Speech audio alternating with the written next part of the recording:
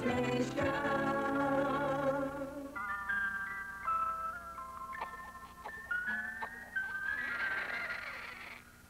You wouldn't give your baby a cigarette after it's born. Don't smoke while you're pregnant. Mommy, don't.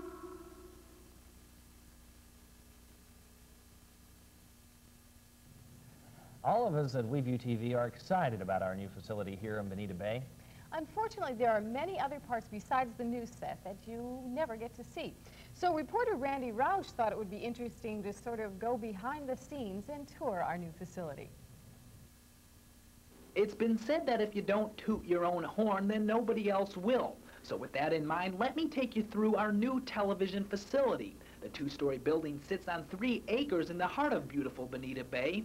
The state-of-the-art facility encompasses some 18,000 square feet.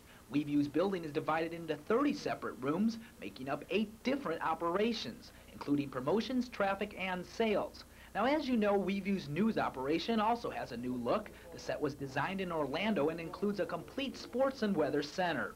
The move into Bonita Bay has been a long planned-out process. Home News of New Jersey, who owns the station, decided to move the operation several years ago, simply because the old facilities were out of date, offering no expansion possibilities.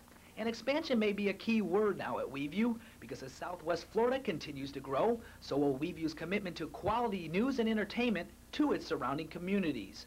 Randy Rauch, WEVU News, Bonita Springs.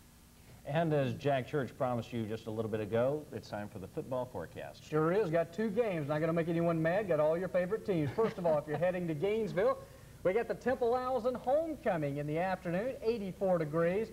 No problem for the Gators. They'll take it by 21. Further up the road in Tallahassee, the Noles, Howard Snellenberger comes back to town with his Louisville Cardinals. Partly cloudy, temperature in the 70s. The Noles in a cakewalk, 41-14. You get football and weather prediction all in one. All right. The price of only one admission. Right. And that's the latest news from here in Southwest Florida. Geraldo is next, followed by World News Tonight with Peter Jennings. Tonight at 11, we'll tell you about a very unusual daycare center.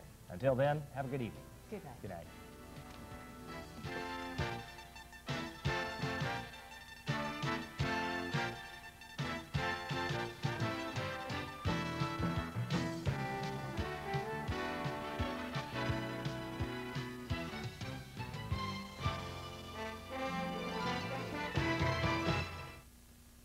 Are you the kind of person who can't stop at one